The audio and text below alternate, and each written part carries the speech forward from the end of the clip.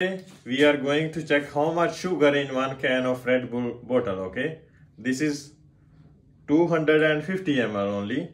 So here is 100 grams. Sugar is 11 gram in 100 ml. Okay, so it will be around 27 to 28 grams. Okay, so come here, we will check now. Okay, come near to me. Okay, so this is 00 now, so I will add some brown sugar. I have some brown sugar. Okay, so 27 gram. We will see now how much. Oh, sorry, this is more. So yeah, it's 26 gram. Okay, so